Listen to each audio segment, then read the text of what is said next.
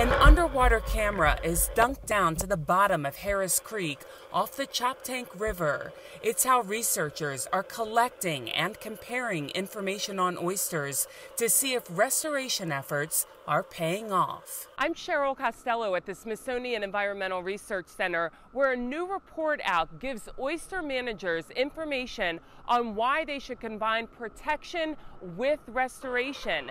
They tell us the combination creates reefs that have more structure and provide more diverse habitat.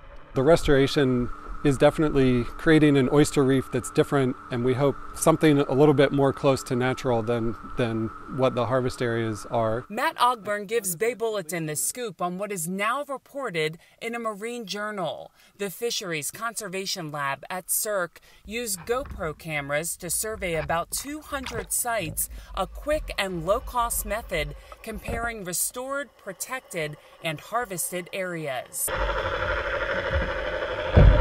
Take a look at the difference between Broad Creek, one of Maryland's most productive harvest areas, and Harris Creek, which was designated an oyster sanctuary in 2010 and later had 350 acres of oyster reefs restored.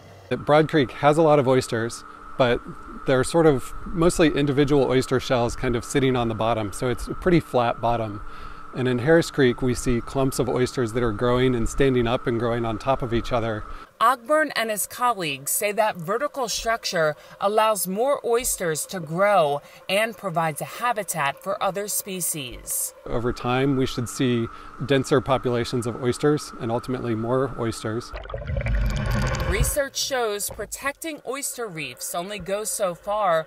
Ogburn says actively restoring them by adding baby oysters and reconstructed reefs provides the biggest payoff. For Chesapeake Bay Media's Bay Bulletin, I'm Cheryl Costello.